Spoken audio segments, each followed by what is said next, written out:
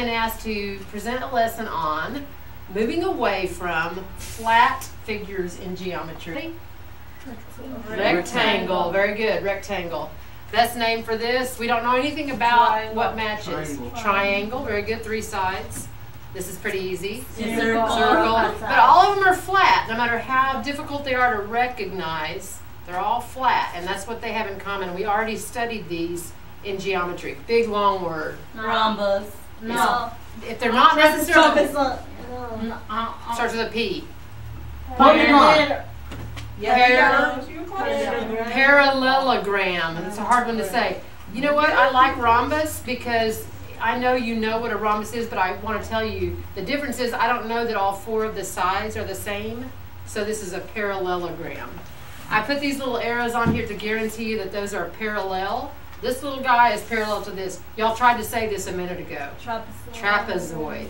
Got these. Trapezoid. And then our most frequent flyer, probably our favorite, is a square. Okay? What we're going to do today, y'all, is move away from these flat figures, measuring them, calling them by name, and move into figures that are no longer flat. If they're not flat, they come up off the ground. We come up off the ground. These, y'all, all of these, we call two-dimensional. That's a big word, two-dimensional. When I forget about the flat ones and go to the ones that come up off the ground and width, they also have height. So these guys come up off the ground, okay? The first thing I'd like to ask for a volunteer to do is to bring those 3D shapes to your desk. Will you do that? And put them into 2 families, just however you feel they fit together. Tell me, why did you put these guys in the same family? I'm not sure of what word to use, but I can tell that you're on the right track because she can trace around the top because it has sides, right? And this one has sides, and this one has sides. So why wouldn't those guys go with them? They don't have sides on the top, okay? Can you, there's one family member that's missing his family because he's in the wrong family. Can you turn one of them, pick it up, and set it another way so that it does have sides? Try it with those. Do you see that? Okay, put him with the right family now. Okay, see if you can turn those guys to where they would have sides on the top. Top. Point. Good word. These 2 come to a point at the top, and these don't. Well, I'm going to give you names for those families. The ones that sit down and come to a point, their names are pyramids. Have you ever heard of pyramids in history class and stuff? So they're called pyramids. And the family of the other ones are called prisms. A prism, no matter if he's floating in the air, doing a dance, no matter if he's sitting on his rectangle, no matter if he's sitting on his triangle, no matter if he falls down and hurts himself, he is still in what family, y'all? Prism. Even if I set it this way, I still have to realize that he doesn't come to a point the way those guys do. And we never want to set our 3-dimensional pictures, or whatever these are, shapes, down so that they come to a line segment on the top. That's why I asked her to refigure it. Images at this time. They're going to help us understand the parts of these 3-dimensional items. Before the computer image, I want to show you something I made just right before we came to illustrate 3 words that tell you the parts of any 3-dimensional, okay, that's a big word, 3-dimensional. 3-dimensional means they're not what? Flat. Okay, this desk holds the flat 2-dimensional things. That desk holds the not flat what's? 3-dimensional things. There's 2 families, prisms and what else? Pyramids. But no matter what family they're in, y'all, they have parts that we have to learn how to say by the right words. And so I'm going to put these parts out here like it was a build your own model set that I got at a craft store. And I'm going to give names to these, and even though how they play their part when this guy gets built. Right now they're just parts and they're just kind of hanging out there, but I want to show you how it all comes together to build this. Okay, first thing I want you to realize is whenever the line segments, the bones, I'm going to call these the bones. You know how if we stripped away all of our guts and skin and everything, we'd have bones under there? This is the bones of this pyramid. Where these line segments meet would be a point. And I know that's silly to these sticks. We call it a vertex. Do you remember that word from angles? It's called a vertex, okay? So when I build this model, the points are called vertices. That's a plural, more than one. Vertices are the points, where the corners of this, okay? The sticks, which are the bones, which build the skeleton of this, the sticks are called edges. Edges, E-D-G-E-S, edges. And these two guys, known as pyramids, have two tests they have to pass so that I know for sure they're a pyramid. One of them y'all discovered beautifully. When they sit on their base, they come to a what? Point. The other thing is real important. And do y'all know what a Lego is? Did y'all ever play Legos? Okay, let's just do this. Do you know what miniature means? Little tiny? If you were a little tiny person about that tall, okay, can you imagine that for a minute? Honey, I Shrunk the Kids. Little tiny person that tall. And you were walking around looking at this thing, like we would in Egypt if we were looking at the pyramids. If I was walking around looking at this and I was standing there right here, what would I see? A face. Okay, good. It's a face in what shape? Triangle. Okay, so I keep walking. What do I see now? Triangle. Keep walking. What do I see now? Okay, this is two tests. When it sits on its base, it has to come to a what? Point. And when miniature men walk around a pyramid, everywhere they go, they see what? The same face. Of what shape? Triangles. Very good. The test for prisms is different. The test for prisms says when you set it on its base and you go looking up, you're not going to see a point. You're going to see a twin. What does twin mean? They match. They're very good. They match perfect. So this looks just like that, doesn't it? So when it's sitting on its base and it looks up, it sees something just like it. In geometry, we call that congruent. Do you remember that term from this year? So you've got two congruent bases. And this time when the little man walks around it, and he starts looking, what's he going to see? Rectangles. Okay, I'm going to walk around and make sure. Do I see rectangles everywhere? That's the other test. The test is when you set them on their base, they have to have a matching twin above them. And when the little man walks around it, all he's allowed to see is what? The same shape? The same thing, but in this case, particularly what?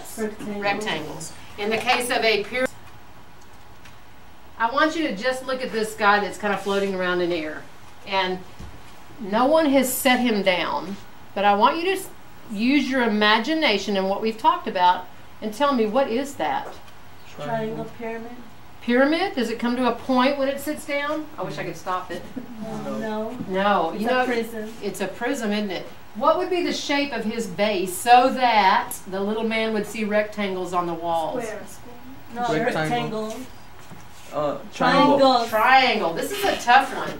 Y'all, this one's going to be, I can't stop it. It's the one thing about this computer program I hate. I can't stop it, but y'all, if he was sitting on this triangle, do you see the walls? What shape are they? Rectangle. They're all rectangles. Is that what we want? And if, yes, so if he's sitting on the triangle, what's above him? A triangle. Another triangle. Isn't that what I was telling you about these? If he sits on a shape, he has to have another one just like it here. Does that come true here? Yes. Okay, I want you to look over here. This is the thing flattened out. They unfolded it like a box that hadn't been formed yet. How many triangles are there here? Two. Two. Those are the bases. And that's what he would need to sit on so that the little man walked around and saw the three whats? Rectangles. Okay, this is hard. It's like you have to picture something that's not right there in front of you. These are much easier because we can hold them and set them down and all that good stuff. We have to be able to take however they try to draw it and picture the things we need to picture. When they drop down all the sides and make it flat, before they fold it back up and turn it into the figure, it's called a net. Okay? I'm going to highlight the parts that we talked about. The faces are now green. Faces, how many would there be? It says right here, 5. Two whats? Bases. Bases that are in the shape of a triangle. Very good. And 3 lateral faces that are in the shape of what? For a total of 1, 2, 3, 4, 5 faces. Miss Serta had something the other day that I thought was good. What did you say to help you remember that these two are included in the faces? It would rhyme. Do you remember? Look at me. I'm putting you on the spot. Bases or faces? Bases are faces. It's a rhyme. So these two triangles serve as the bases, but they're also what? Faces. Faces. Very good. So what's the total of faces here? 5. 5. Over here you can think of it as 2 of these triangles that serve as the bases and the 3 rectangles that wrap around it. Okay. Vertices. Do you see the little green dots? Yeah. Okay. So the vertices are the corners, the points, like my little pink dots I had. And then the last word was what? Edges. See how they highlight them in. Now let's see if we could. Do you see how there are 9? 3 sticks for each triangle, right? 3 sticks for each triangle, and then the triangles have to be separated by sticks that stand up. So can y'all count that or no? Is that confusing? Let me see if I makes you dizzy, doesn't it? Huh? It makes you dizzy trying to count. Then 3, 6, 7, like 8. it's hard, but It's a 9. it's 9. 3 for this triangle. Now I want to wait for a minute, and then 3 for that triangle. So we're up to how many? 6. And then it has to stand up 1, 2, it's back there 3 times. Does that make sense? So the sticks would be 3 up here, 3 down here, and then 3 that stood up for the skeleton. Does that make sense? How many edges does this have? Edges. 1, 2, 3, 4. Edges. 1, 2, 3, 4. How many sticks did I have to use to make it?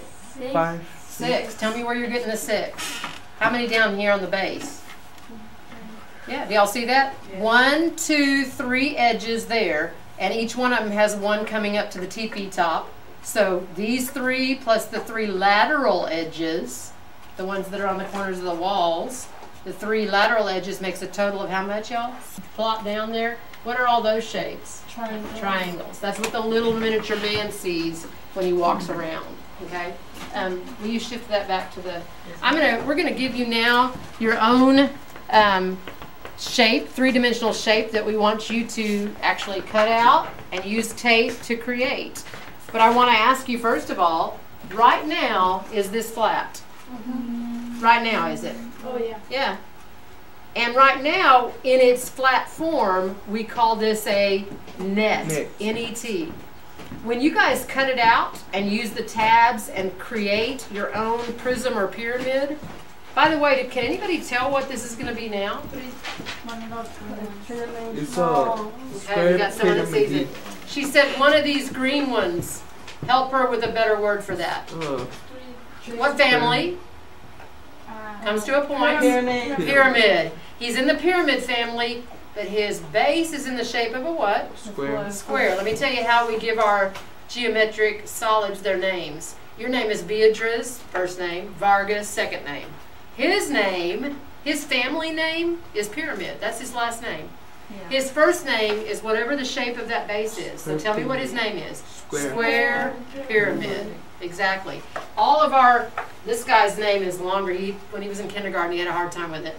What's the shape? You know how you say that? This is crazy. Hexagonal.